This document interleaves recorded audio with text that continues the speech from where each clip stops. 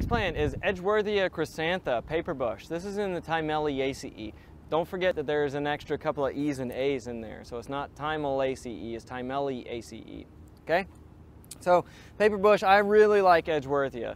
Okay, so this is a, you'll note this is an unpruned shrub, and it has this very uniform branching. Okay, and the reason for that is actually at every time it terminates in a bud, it branches 3 times. So you'll note that there are 3 branches here, and then it comes up, and here's where it stopped last year, and then this year it had 3 branches again.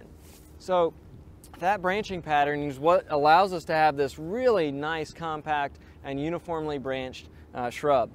The leaves are quite attractive. They are very narrowly elliptic with a strong attenuate base. That means it's a long tapering base.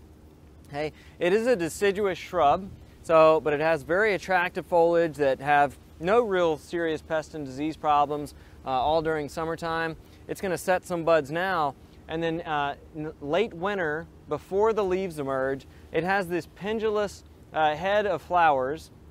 It is quite fragrant, and they have a silky pubescence on them. And so if you actually lay down on the ground and look up at these flowers, or you can also hold up a branch, it'll have a silvery white and yellow with this very fragrant inflorescence.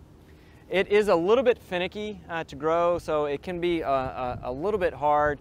It also can have some issues with cold damage. So we lost plants back in the winter of 13-14 when we reached 4 degrees Fahrenheit here on campus. So it's not the hardiest or the easiest to grow plant, but once established, it's fairly